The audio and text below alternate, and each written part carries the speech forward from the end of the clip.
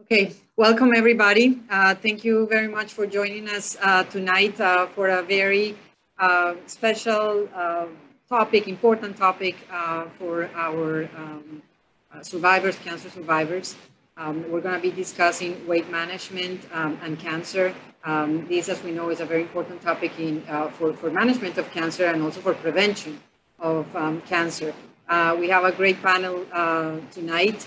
Obesity affects more than 30% of the population in the United States. It's even worse for minorities. When in the Caucasian populations, about 30%. For minorities, it could be up to 40% of obesity. And we know that obesity is linked to many cancers, breast cancer, esophageal cancer, gastric cancer, many. And you'll hear more about that. So I am Dr. Alejandra Perez. I am the director of the breast cancer program at Sylvester Implantation. And I'm an associate professor of medicine at the University of Miami. I'm joined by my colleague, Dr. Elisa Krell. She's also a breast medical oncologist, and she is the director of outreach for women's health in Aventura. And she also sees patients in Miami and Deerfield. The star of the night is Dr. Michelle Perlman. So we are very happy to have her. I'm very grateful that she joined us today to have this lecture for our patients. So Dr. Perlman is an assistant professor in the Division of Digestive and Liver Diseases at the University of Miami Miller School of Medicine. Dr. Perlman is a physician nutrition specialist and board certified in internal medicine, gastroenterology, and obesity medicine. Dr. Perlman is on a mission to educate the community on the fundamentals of wellness and nutrition, and works closely with numerous subspecialties, including bariatrics, hepatology, endocrinology, sleep medicine, sports medicine, oncology, and nutrition to provide comprehensive care to patients with nutritional issues, whether it be malnutrition or obesity. So welcome, everybody. We're going to proceed with the lecture, but there is a Q&A that please send all your questions, and we're going to address all the questions at the end of the lecture. So make sure you send the questions to us. We'll organize them by topics, and then we'll answer them at the end. Anything you guys want to add before we start?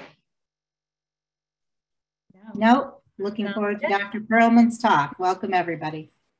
Okay, go ahead. All right. Thank you all so much for logging in tonight. I'm honored and grateful to have this opportunity to speak to all of you. Through my 12, 13 years worth of medical training, unfortunately, no one really ever sat me down to talk to me about nutrition.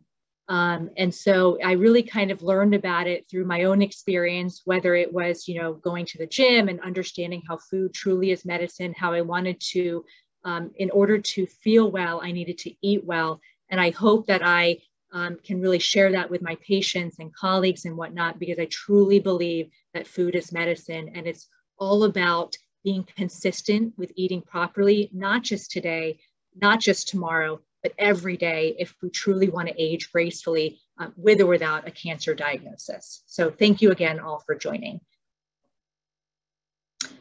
So again, I'm an assistant professor in the GI division, but really most of what I do now is weight management. My approach really goes back to the basics. Food is medicine. And although we have so many medical advances, whether it's medication, procedures, surgeries, when it comes to weight management, I really harp on the importance that we cannot skip over the basics. And that comes down to lifestyle modification. Many times it breaks my heart in clinic, and at the University of Miami, we're a tertiary referral center, people have struggled with weight many times most of their life, or particularly after a cancer diagnosis and treatment, people all of a sudden go through menopause overnight and they gain 30 pounds. And so they really struggle with this. And although we're a tertiary referral center, many times I'm often the first person that's ever asked patients, what are they eating on a typical day? And it's not good enough to just say, oh, I have coffee, I have a sandwich, I have a salad, and then I'll have, the typical dinner. I go into the nitty-gritty detail, and we'll go into why that's important of how ingredients affect our brain chemistry. So I focus on medical weight loss in particular, pre and post bariatric care, and then bariatric complications. So we use the BMI when we classify people, whether they are normal weight, overweight, and the different classifications of obesity. Unfortunately, it's really not a great tool, and it doesn't tell us the whole picture, but it's the easiest calculation that we can get in clinic.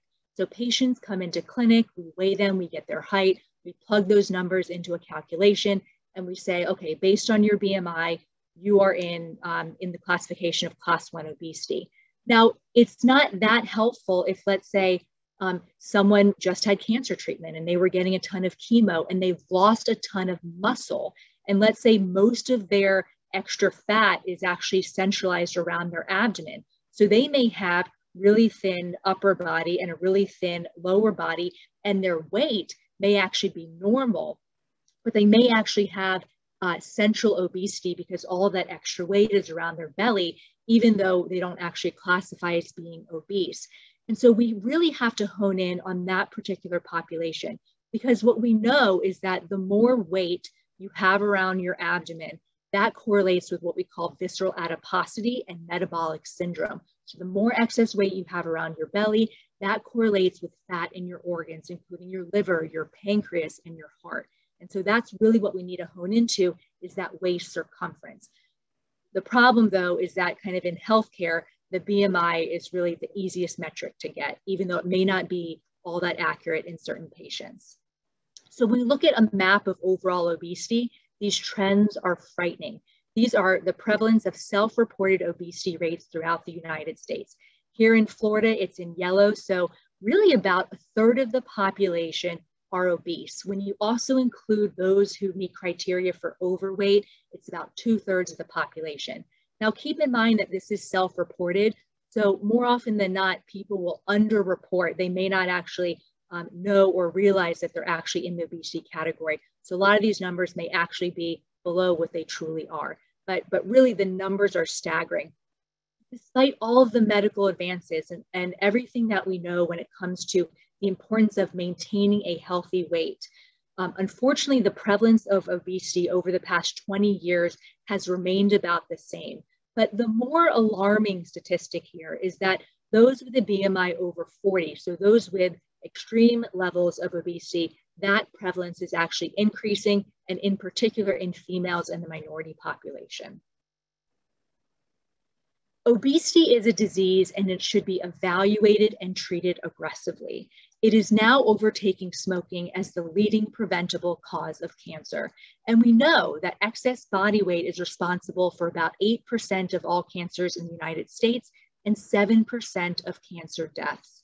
But unfortunately, the way that healthcare is set up, a lot of times the common scenario is a patient comes into clinic, they get their height and weight checked, they get their blood pressure checked, they may be talking about the hypertension or the prediabetes, and then it's kind of like the last remark where maybe the physician says, oh, by the way, Billy, you should probably lose some weight because you're, it looks like based on your BMI, you're a little bit overweight. So maybe try to lose 20 pounds, follow up in 6 months, and if you don't lose the weight, then we'll send you to bariatric surgery.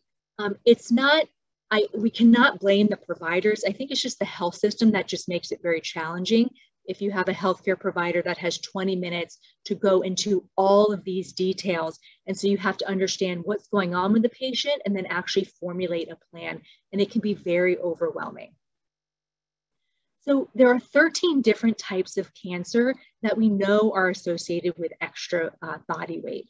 So the ones here, so bladder cancer, brain cancer, breast cancer, particularly in postmenopausal patients, colorectal cancer. So I'm a gastroenterologist and I see it more often than I'd like to, that it's really these patients with metabolic syndrome, fatty liver, prediabetes, hypertension, that have increased risk of colorectal cancer, esophageal cancer, gallbladder cancer. So you name it, 13 cancers associated with excess body weight. Now, in particular, when we talk about breast cancer, we have modifiable risk factors and we have ones that we can't control, like genetics. But things that we do control, I think a lot of times when the world is so crazy and all of these things are going on, and we have work and kids to take care of and 10 million responsibilities.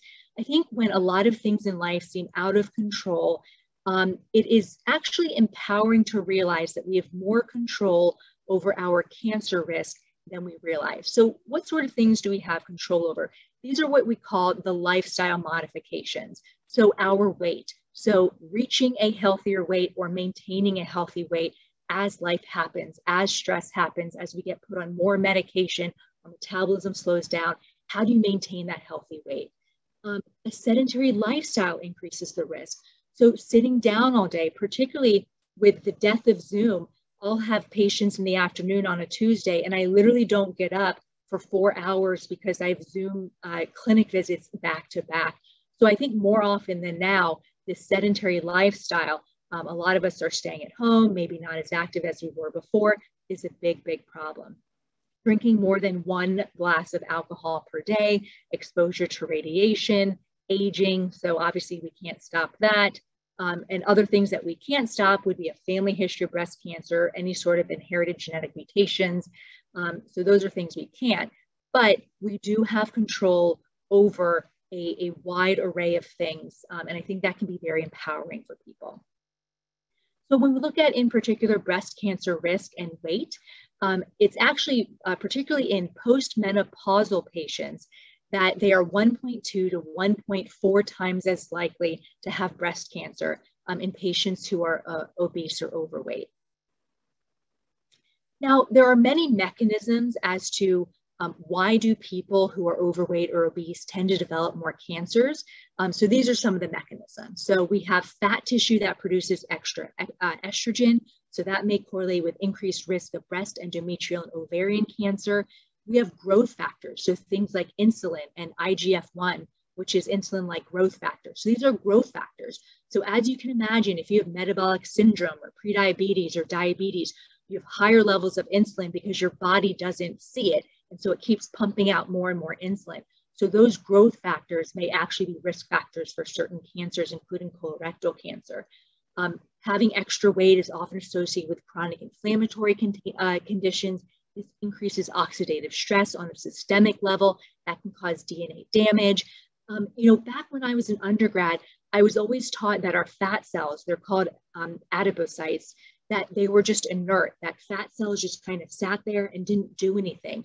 But what we know more and more now with data is that they are incredibly active and they produce hormones and these actually can inhibit cell growth or stimulate certain cells to grow, and they actually affect tumor immunity. So fat cells are actually incredibly active and pro-inflammatory. And having extra weight can also lead to difficulties in screening and management, as some imaging modalities may not be as accurate in those patients. So I get these questions all the time. Does losing weight actually lower the risk of cancer? It really just depends on the cancer in many cases. Some studies do suggest that losing weight will reduce your risk of breast, endometrial, colon, and prostate cancer. When you look at postmenopausal women, losing at least 5% of your body weight was associated with a lower risk of obesity-related cancers. And studies have also shown that bariatric surgery among patients with obesity, particularly in women, is associated with reduction in overall cancers. Now, in those patients that have been diagnosed with cancer, is it beneficial for those who are overweight or obese to lose weight? I think a lot of times when we see a thin person, many times we think someone must be ill, or if someone's lost 30 pounds, we often assume that someone has become sick. And so I think a large part of it is a cultural bias or social norms, where if we see someone that's losing weight unintentionally, it makes many people uncomfortable, particularly when someone gets a diagnosis of cancer. And so oftentimes it's the family members or the friends or the coworkers that are really encouraging the patient to eat whatever calories they can so they can maintain their weight, even though they may be starting out being overweight or obese. And so we really have to look at the data and say, well, maybe, they're losing weight unintentionally, which is not a good thing, but it would be great if we can at least maintain a normal weight during the cancer treatment, and then post-treatment can definitely be helpful in certain types of cancer. So we're going to go over a typical scenario. These are scenarios that I see on a daily basis. So this was back probably around 3 to 4 years ago when I was just starting as faculty here. So we have a 50-year-old female. She has metastatic breast cancer. She's had a lumpectomy, chemotherapy, and radiation. She's had poor wound healing post-op and experiences a lot of pain. She's interested in a breast reduction to improve her quality of life, and she's been evaluated by plastic surgery. And she was told, not uncommonly, that she needs to lose weight prior to surgery, prior to her breast reduction surgery, so it's more successful, and that she optimizes her wound healing and post-operative course. Her BMI is 41, and she's got a whole host of comorbid conditions. So she has fatty liver, high blood pressure, and heartburn, and she's had many unsuccessful weight loss attempts in the past. So often when patients come to me, I will start off by saying, what brings you to the clinic, and why do you want to lose weight? Because everyone has their own story. And my goal is to figure out, what is your why? Is it because you want to reduce your risk of breast cancer recurrence? Is it because you want to improve your post-operative recovery from a breast surgery? Do you want to run around with your grandkids and not get short of breath? Do you want to reduce your arthritis so that you can move your body more and not be in pain every day? So if I can resonate with their why and tailor the recommendations appropriately, that's how we really improve our rates of success, is connecting with the patient and figuring out, how can I meet them where they are and help them reach whatever goal they may have. So this patient in particular, she wants to be healthy. She understands that being overweight increases her risk of breast cancer recurrence. And most importantly for her, she's having a ton of pain. She has a lot of back pain from her weight. She's got arthritis. Some of this is medication related. And then I ask her, well, what are some obstacles that you think have prevented you from losing weight? And again, this is not an uncommon response. She doesn't know what she should be eating. There's so much misinformation out there that she doesn't know if she should do keto, low carb, Atkins, Mediterranean. She really hasn't been given much guidance, and she has so much joint pain and fatigue that she really can't do the exercise that she truly wants to do. And unfortunately, weight loss is not this simple. I was actually, even when I was an undergrad, I was told that it is just a numbers game. As long as you take in less than you burn, you will lose weight. And it's actually incredibly more complicated more than that. So it's not just about cutting calories to 800 per day and switching to diet soda and artificial sweeteners and just moving our body more. Although calorie restriction and energy expenditure are part of the equation, they are not the equation, and it's much more complicated. And then you have information overload or misinformation. Now everyone is their own influencer on social media, and everyone's promoting one supplement over another, or their exercise program or some diet that they're trying to sell. And so the biggest, the hardest part is being able to curate all that information and figuring out what is actually evidence-based. And what is healthy for one person may not be healthy for another. And what is quote unquote healthy may not actually help you lose weight or maintain a healthy weight. And so kind of going through all of that and figuring out, well, with all that information, how is it going to apply to me? And am I similar to the person who is giving the plan, or am I that person that's, the target population is a whole nother story. So I get these questions all the time, and I'm sure you all ask these questions a lot to your provider, and I'm sure providers get these questions all the time. Is fat bad? Are carbs the enemy? How much is too much protein? And should I do keto? And what about intermittent fasting?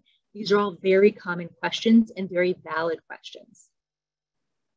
Now, I also struggle with this. As a provider, if I have, let's say, 40 minutes to see a new patient, I'm meeting someone for the very first time, I have to be able to establish a rapport prior to discussing often a very sensitive topic when it comes to weight. I have to learn about all of a patient's comorbid conditions, about their prior failed weight loss attempts, their coping strategies when it comes to stress, anxiety, depression. What does their family unit look like and their support system?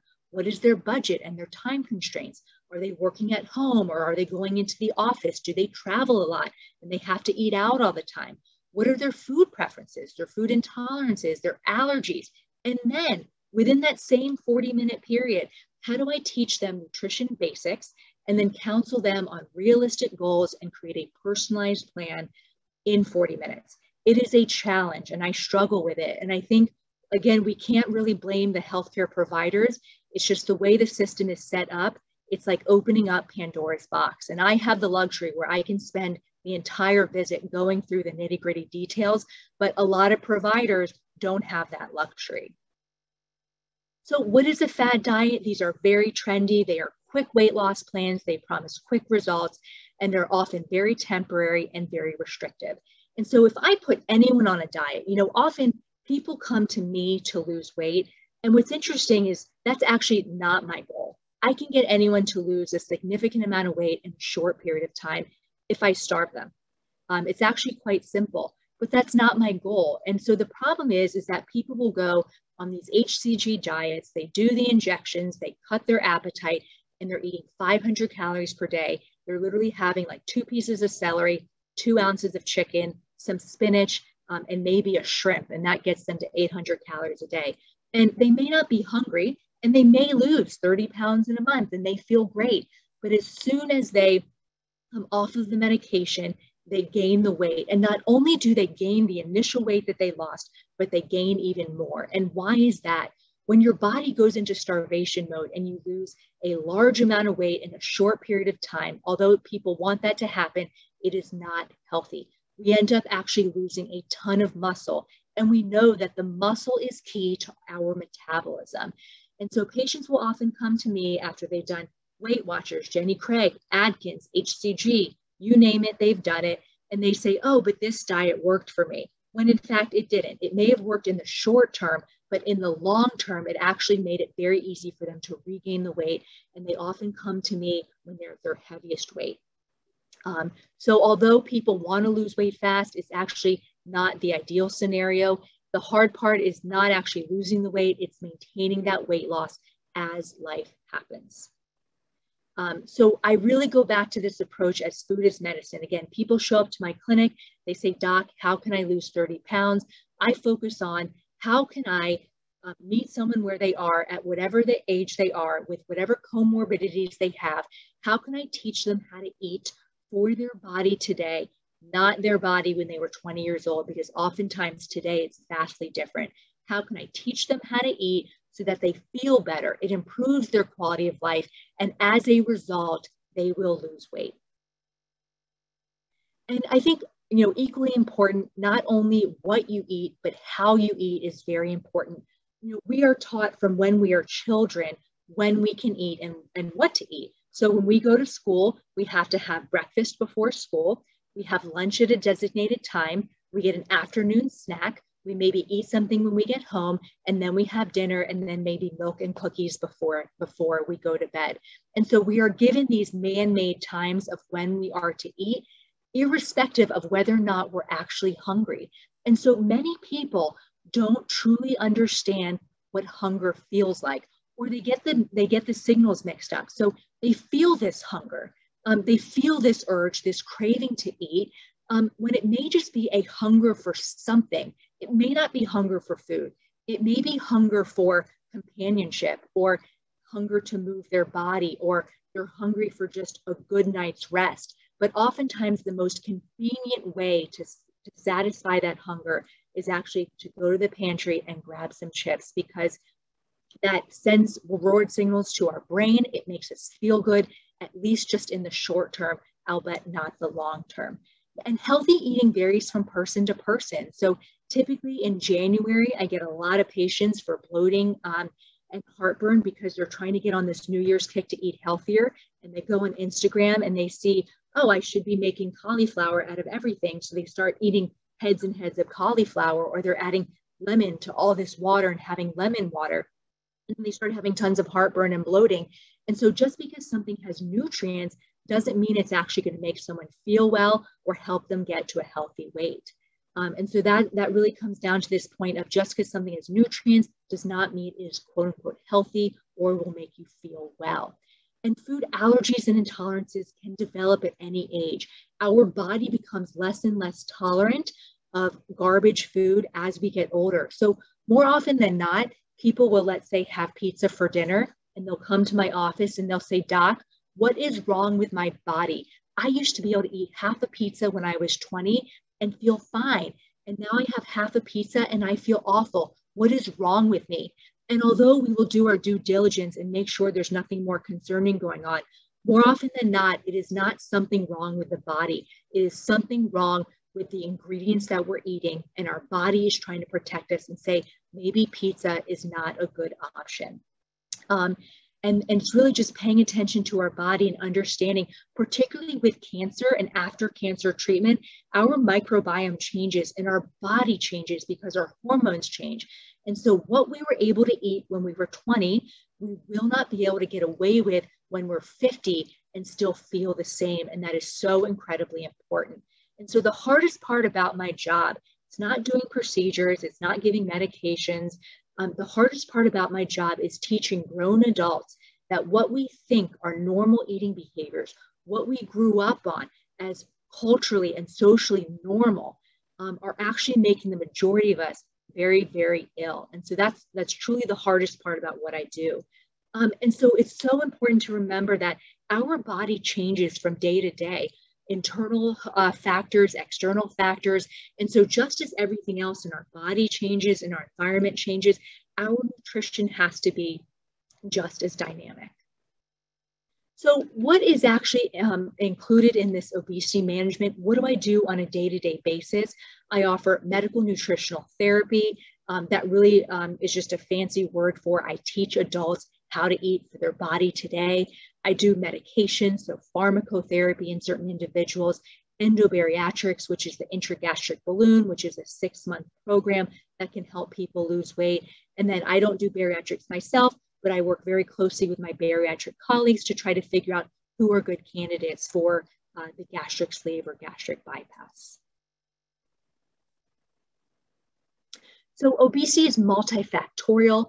Really my approach and really what the guidelines show is it needs to be patient-centered and an individualized and personalized approach. It is not a one-size-fits-all. So I can't just tell someone, do Weight Watchers, do Jenny Craig, do Mediterranean, because people may have food allergies or intolerances, or they may not have access to certain foods, or they may not like certain foods. And so I have to figure out all of those things to create a nutritional plan for someone. Now, I don't actually use the term diet because oftentimes when we talk about diet, people think it's a restrictive thing, it's a short-term thing, and once they lose the weight and get to their goal weight, they'll be able to eat whatever they were eating before that. And so I like to use the term nutritional plan because this is a lifelong thing that has to happen. It is not just a 30-day plan and then they go back to what they were doing before if they truly want to maintain that healthy weight. And so things that take play in whatever my individual plan is going to be the patient's age, their gender, their genetics, their individual physiology, their economic status with their budget, what foods do they like and what do they not like, what is their physical activity, what are their limitations, what sort of medications are they on and other comorbid conditions. And then how do I also understand what is their home environment, what is their work environment, what sort of behavioral modifications do we need to work on? Do they tend to eat when they're stressed, anxious, bored, happy, sad? We do this motivational interviewing and I like to integrate apps and social media to help educate people and keep people engaged. Wearable technologies like step trackers can be very helpful.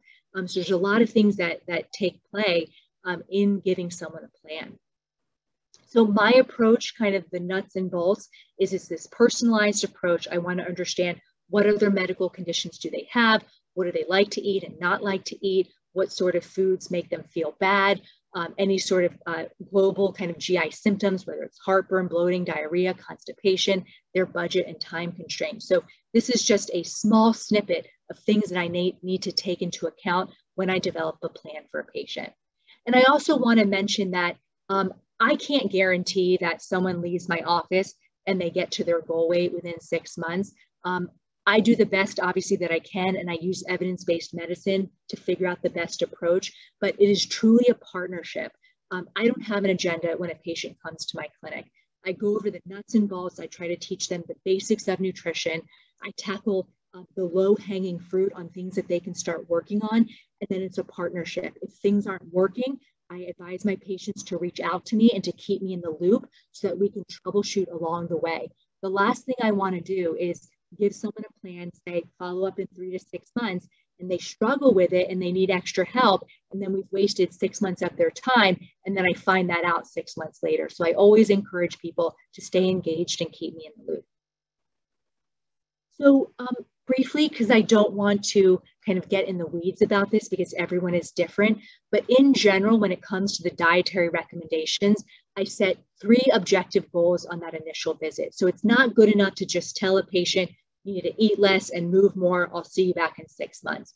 So I focus on particularly the liquid beverages. I look at what sort of sugars or creamers are they adding to the coffee? Are they drinking soda or juice? So really the goal here is to limit the liquid calories and in particular the sugar. So eliminating soda, getting rid of concentrated juices, and also cow's milk, as cow's milk is pro-inflammatory and also contains sugar, even though it doesn't taste sweet. So really avoiding the added sugars. A lot of people get them in their beverages, but then also looking at where are they getting them in their foods. Are they using jelly on their PB&J sandwich? Are they adding honey? Or are they adding artificial sweeteners like Splenda? And really getting used to using natural sugar options like fruit. When we use a ton of artificial sweeteners, although they are marketed as diet food products, they actually promote weight gain. They mess up our hormonal signals, our satiety signals. They are 300 to 600 times sweeter than natural sugar. So our brain becomes used to a sweetness level up here. So when we have plain Greek yogurt or berries, that tastes bitter to a lot of people. So what do most people do? They add honey, or they add granola, or they add monk fruit. So it just tastes normal when in fact it's just way too sweet. And really when it comes to cravings and hunger, most of us are always hungry. And a lot of it doesn't come down to calories, it comes down to ingredients. How do these ingredients, particularly sugar and salt, affect our brain, stimulate thirst, and stimulate cravings for more sugar? So if we eliminate or reduce the added sugars and the salt, people often realize that their cravings and hunger reduce significantly. And then the last part is really avoiding trans fats, particularly those in fried foods.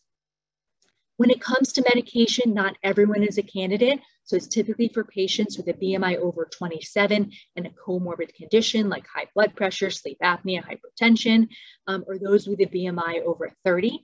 So really the first line, medications don't work if we skip over the lifestyle modifications. So that goes back to dietary counseling, increasing physical activity is tolerated, and really offering that psychological support and mental health support.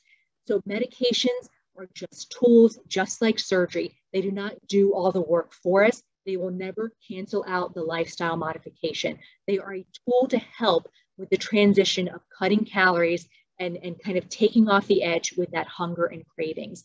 So I use medications quite frequently to help with that transition.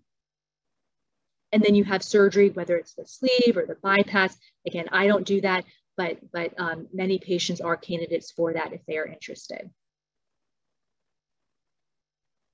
So when it comes to obesity and cancer, we really need to focus on being aggressive with the obesity treatment. It's not good enough for us to just say, eat less and move more. We really want to be aggressive about it when it comes to the dietary modification, increasing exercise is tolerated, and really promoting the maintenance or increasing the muscle mass, as that's incredibly important for our metabolism and even more importantly for our independence. Once you lose your muscle and you can't get out of a chair, you have lost your independence. Engaging in regular physical activity. So although exercise is not a great weight loss tool on its own, it is incredibly important for every other aspect of our body, whether it's reducing the fat in our liver, sensitizing our body to insulin, improving our mental well-being. And when our mind is in a better place, we make better eating decisions. So it's incredibly important for maintaining weight loss.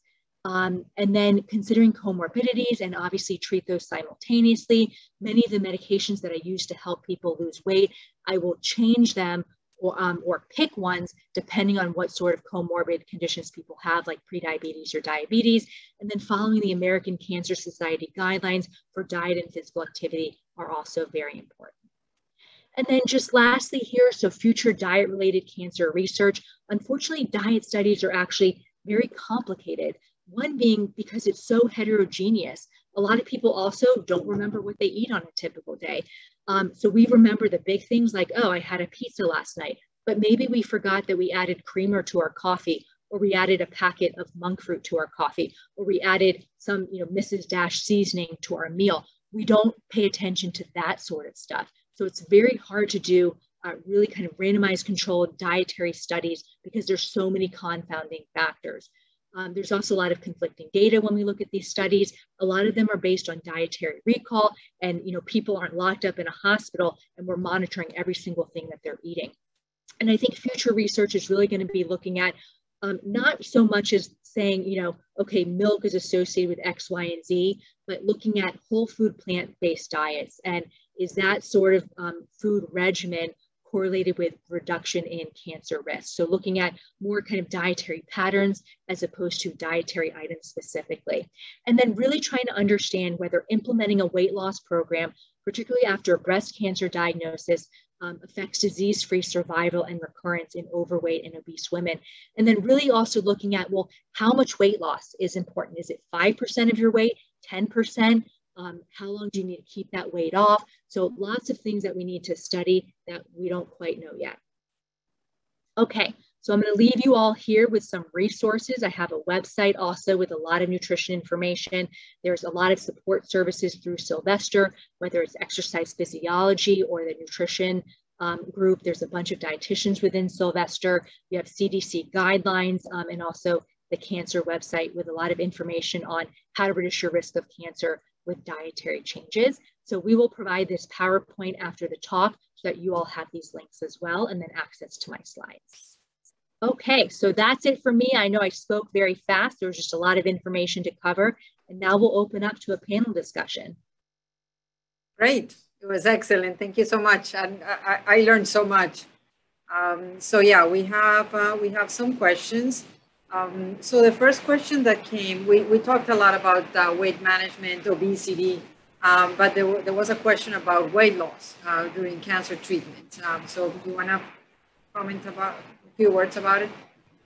Yeah, so I think it's just people don't want to lose weight during treatment because, that they're just afraid that if you lose too much weight, obviously you're going to, be malnourished, and being malnourished is associated with poor outcomes when it comes to tolerating cancer treatment and outcomes after cancer treatment.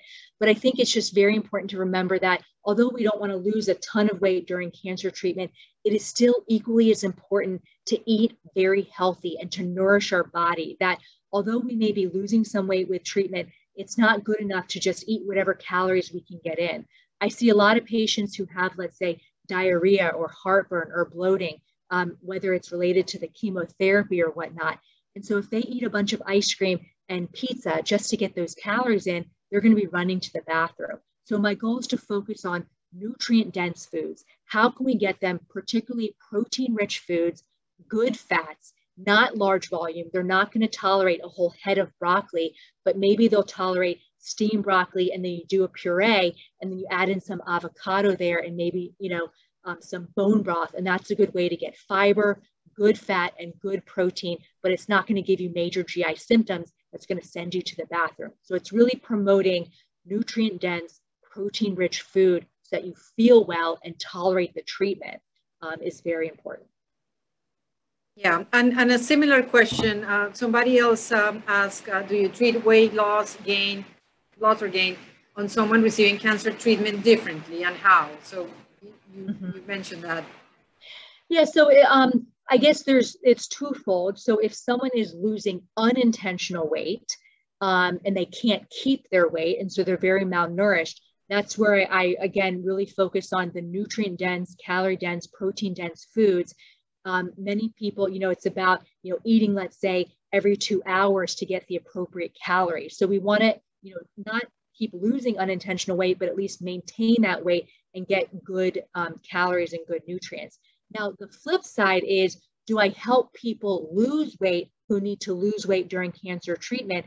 And absolutely. But again, it kind of comes back to how is the cancer treatment affecting their body? And then how can I get them the adequate nutrients? It's not about starvation, but it's about promoting adequate nutrients to get them to a healthier weight. So I help people on both sides of the spectrum, whether it's gaining weight or losing weight, but really getting to that healthier weight. Okay, we have another question about that I think you answered about diet pills, but maybe because obviously not everybody can get in to see you and many providers are uneducated about this. What medications do you favor for helping people lose weight in particular that they can talk to their primary care doctors about? Yeah, absolutely. So when people think about diet pills, I think a lot of times all they think about is like stimulants like fen-phen and things like that that were taken off the market. There's a million diet pills out kind of over the counter in GNC and Vitamin Shop. I do not recommend any of those because they are not FDA regulated. I've actually seen quite a few cases of acute liver failure where people need liver transplantation, taking some of these over-the-counter diet pills with things as simple as green tea extract in some of these supplements. Wow. So when we talk about diet pills, those are not the ones that I'm referring to. So what are some of the medications that I give on a routine basis? So we have our stimulants. Those are things like phentermine. That is not fen-phen. That is typically given to people who are on the healthier side. So if you have a history of heart disease or hypertension or insomnia, then phentermine is not going to be a good option for you. But for my otherwise young and otherwise healthy patients, if they need to kind of get something to just kind of take off the edge and reduce their hunger, then phentermine can be an option. That's really the only stimulant that I use. Another option is a fat blocker called Ally. The other name for it is Xenical or Orlistat. I rarely use that because it's a fat blocker and it actually gives people like fecal incontinence. And most people don't want to have to wear diapers. So I actually very rarely use that medication. Another medication, it's a dual combo. It's called Contrave. So that is Wellbutrin plus naltrexone. So I use that medication, particularly in patients who have stress-related eating or like binge eating tendencies related to stress or anxiety. So the Wellbutrin is an antidepressant. It will help with kind of the stress eating or sadness-related eating. The naltrexone is actually a medication we give to people who drink a lot of alcohol, but it affects the brain to kind of help with those urges. Then we have another medication called Qsymia. That is a combination of the phentermine, which I already mentioned, plus Topamax. So the Topamax will help people kind of sleep at night. It makes people a little bit sedated. And then the phentermine, again, is a stimulant. Topamax makes people feel a little bit dopey. So a lot of my patients don't really like that feeling, and it can sometimes affect memory. So I don't give that medication all that often. And then the last one, which I've been using a lot of, is semaglutide. So the other name for that is Ozempic. So that is an injection. It's once a week. It basically stimulates a hormone that your body already makes called glucagon-like peptide 1 or GLP-1. That is a satiety hormone. So your small intestine releases it.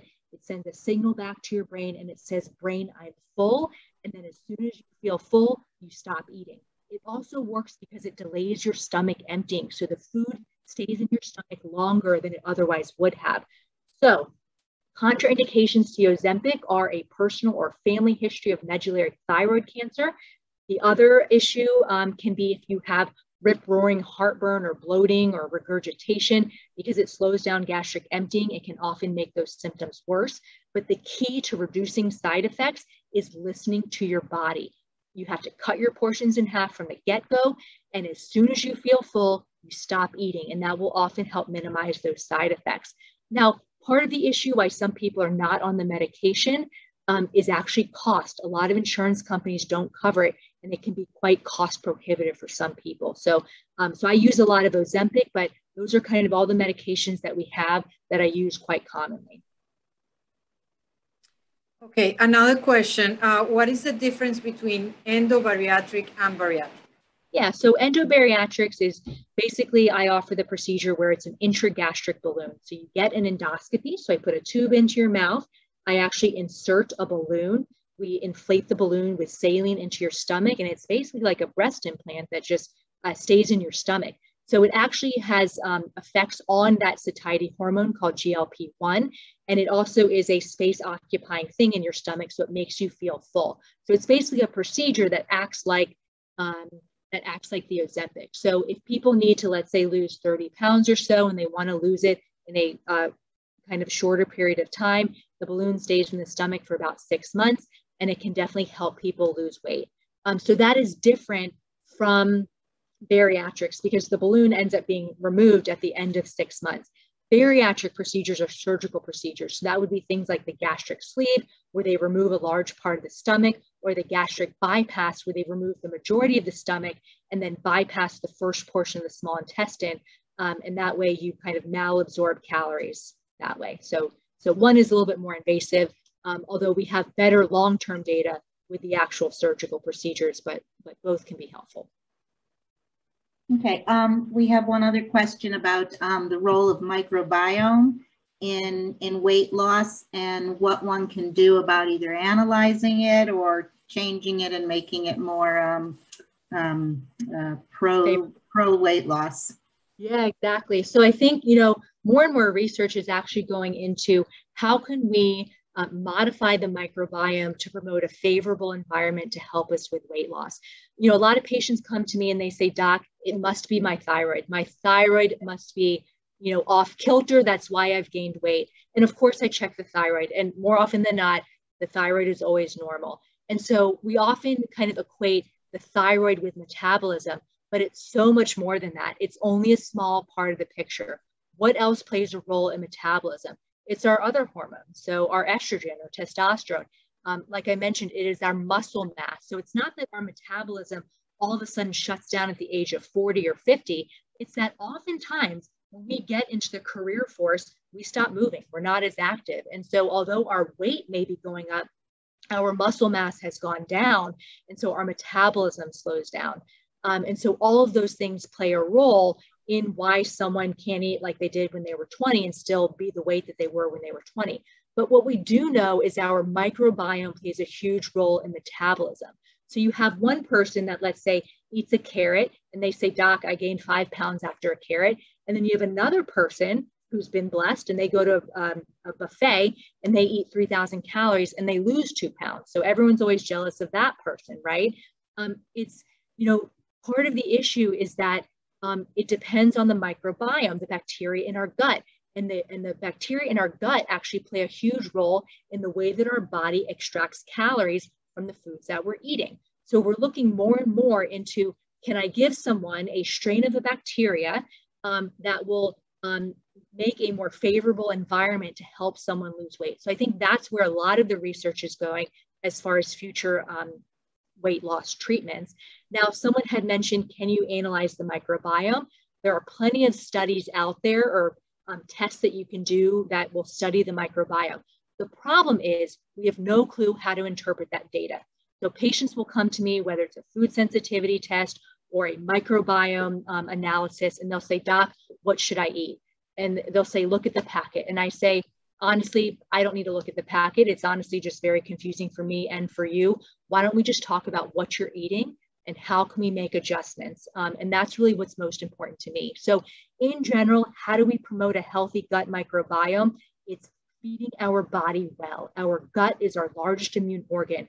And it's not just eating healthy one day or one meal out of the day. It's about eating healthy every day, consistently, over the long haul. And the dietary fiber feeds our gut bacteria, and that's really what helps promote a healthy microbiome. So people who are doing like the ketogenic diet and not getting any fiber, it really destroys the gut. Okay, another one about exercise. And of course, this is mostly about nutrition, but I see you exercising all the time, Dr. Perlman, on your Instagram. So I know that's very important to you as well, to all of us. Question about how to eliminate visceral fat. Which one is more effective, cardio or resistance training? Yeah, so it's definitely a combination. Part of it comes down to, well, what do people enjoy? Okay, so if someone hates weight training, then I'm not going to say you need to go to the gym 5 days a week, because then they're just not going to do anything. So understanding, okay, do you like getting on the bike? Do you like getting in the pool? Do you have weights or resistance bands at home? What do you have access to? And what are you actually willing to do? Because at the end of the day, most people just need to move their body more. It is not that complicated. So moving your body more on a consistent basis. If you have, let's say, joint pains from tamoxifen, and you say, okay, I'm going to do 2 hours of weight training and cardio on Saturday, and I'll get my 2 hours in that the Cancer Society recommends. Well, you better believe that the rest of the week, your body's going to feel awful. So it's better to do, let's say, 20 or 30 minutes every day consistently, and your joints will respond better to that. So don't try to do it all in a day just to meet those requirements. So consistency is key. So it's really about what do you like to do, what do you have access to do, and what are you willing to do on a consistent basis. Those are very important. Cardio is important for our cardiovascular system, so our heart, our lungs, for our bone density if you're doing some walking, but resistance training is equally as important. And so when it comes to getting fat out of the liver or fat out of the organs, it's really doing moderate activity, 45 minutes to an hour, 3 to 5 days per week, and doing something that you enjoy. So we don't necessarily have to overcomplicate it. Can acupuncture, is there any data on acupuncture controlling craving and overeating? So I'm not actually sure about the data per se. I do have a handful of patients that do acupuncture. It's always nice if we can get it covered by insurance. It can definitely help with joint pains and stress and anxiety. And so if people tend to have like stress or anxiety related eating, I think it could be very helpful. I work actually with a social worker who does cognitive behavioral therapy and hypnosis, teaches people meditation and healthy coping strategies.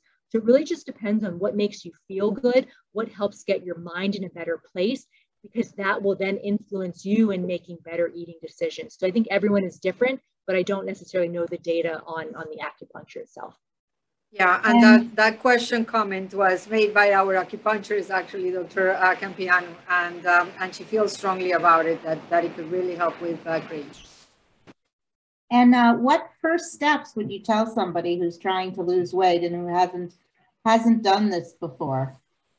Yeah, it's hard. And so my goal is objective goals. So not just saying, okay, I know I need to eat healthier. I know I need to eat more veggies. We need objective goals. So I will give people particular metrics. I'll say, okay, goal number 1 is within the next few weeks, I want you removing the cow's milk from your diet. And if that's the only thing you change in the next month, that is still making progress. I don't expect people to make perfect choices. No one's perfect, but it's about making better choices on a consistent basis. So getting rid of the added sugars and getting rid of the excess sodium. So I start with the beverages. So look at your beverages. Are you drinking juice? Are you drinking soda? Are you adding sweeteners to your coffee or your tea? Start with that. Start getting rid of those additives, and you'll realize that your cravings and hunger go down, and then it's easier to restrict your calories. So that would be the first thing. And then eating more of a whole food, plant-based diet. So that's different for everyone. I'm not saying you have to go vegan, but what we do know is how do we replenish that healthy gut microbiome? It's about eating nuts and seeds and fruits and vegetables and whole grains and getting rid of a lot of the processed junk. If you can't identify the meat, if it's in like a sausage or something, we probably shouldn't be eating it. So really being able to identify the food that we're eating, those are the types of foods we should be eating on a consistent basis. And why cow's milk, out of curiosity? There are certain studies that say, you know, drinking milk with breakfast does improve weight loss. Why do you not recommend drinking dairy products or eating or drinking dairy products? Yeah, I think those studies are probably funded by the dairy industry. So I actually commented on a study, I forget what site it was on, but it was funded by the dairy industry, and it was saying how they were trying to promote how breakfast is the most important meal of the day. And we used to say that all the time, but the data doesn't actually support that. Why do you think the dairy industry says that? It's because the majority of people consume the majority of their dairy in the morning. They have their eggs, they have their milk in their coffee, they have their milk with their cereal. That's when people tend to have it. So we got to just look back at the data and what it actually supports. In general, dairy is pro-inflammatory. So I'm not saying we need to be completely off dairy, but cow's milk in particular has sugar. I don't care if it's Skim milk, 2%, or whole milk, there's 12 grams of sugar in there, even though it doesn't taste sweet. So I just want people to be strategic about their dairy. If they want dairy, then having, let's say, a plain Greek yogurt would be a better option because you get calcium, probiotics, and 16 grams of protein. Another question, we're almost done, but another question about what's the criteria for medication? So the criteria for medication are people with a BMI over 27 and a comorbid condition, or a BMI over 30. Now, I don't necessarily use those guidelines because I have plenty of patients who are pre-diabetic with a BMI of 25 or 26, and I will use medications like metformin or like Ozempic to help people lose weight, even if their BMI isn't 27. So the main one that's really kind of you can't really change it is phentermine, because it's a controlled substance. So pharmacies just won't give it to patients if the BMI is less than 27. But really the other ones are fair game, at least the way that I practice. And one more question, thoughts, because our patients often love to do this because they think it's very healthy. What are your thoughts on juicing fruits and vegetables? Yeah, I mean, we didn't have juicers or blenders when we were cavemen. And so the issue here is, yeah, I mean, juicing fresh fruit is still healthier than going to Smoothie King or getting a soda. But when we look at how fast things empty from our stomach, liquids empty faster from our stomach than solid food. So if you drink 200 calories worth of a juice versus eat 200 calories, you're going to be hungrier soon after drinking the juice. The other issue is that if you're juicing mainly fruits, you're getting all of the sugar, but none of the fiber. And so you may be having, let's say, 60 grams of sugar. You may be getting nutrients, but you're also getting 60 grams of sugar. Particularly those who are going through chemotherapy, juices are hyperosmolar, meaning there's a lot of sugar and not enough salt. And so if you're juicing a lot, that can actually worsen the diarrhea as well. You can literally put the kitchen and the sink into a smoothie. And so people will often put peanut butter and yogurt and honey and 2 cups of fruit and spinach and you name it, it's in the smoothie. They end up drinking a smoothie that is 800 calories when they would have never actually eaten everything that they put in the smoothie. So we tend to actually overconsume calories when we do juices and smoothies. And one more question about intermittent fasting, which is quite the topic. We can't have this talk without talking about intermittent fasting, that's for sure. Got to end on that. There's actually, more and more data coming out that intermittent fasting is not necessarily any better than any sort of other diets or nutritional plans out there. The way that I think it's helpful is that if we shouldn't be eating at 10 o'clock at night. We shouldn't be eating within 3 to 4 hours of sleeping. And so if it helps someone to say kitchen's closed at 6 p.m., then that can be very helpful because then they're less likely to go into the kitchen and mindlessly eat. So if that helps people with a degree of restriction to say, okay, I'm not going to eat after 6 p.m., I think that's great. In general, we should just eat when we're hungry. I think intermittent fasting sometimes can be helpful because it teaches people what true hunger feels like, and they're not just, roaming around the kitchen looking for something to eat. And so again, that restriction can be helpful where maybe they don't even go into the kitchen until 10 a.m. So that can be helpful. It helps people understand what true hunger is, but it also doesn't mean that just because you fast 16 hours, that during the remaining 8 hours, you can eat whatever you want. It still comes back to eating good, nutrient-dense foods that are going to nourish your body, not just provide empty calories. So it works for some people, but I really just want people to break the fast whenever they're hungry, whether that is 7 a.m., 10 a.m., or noon. That is their quote-unquote breakfast. And it just depends on the person. That's great. I learned so much. Thank you. Thank you all for joining us. I think this was a great lecture. I want to thank Karen for helping us put this together. And of course, my colleagues, Dr. Perlman, Dr. Krell, for joining us and everybody who attended.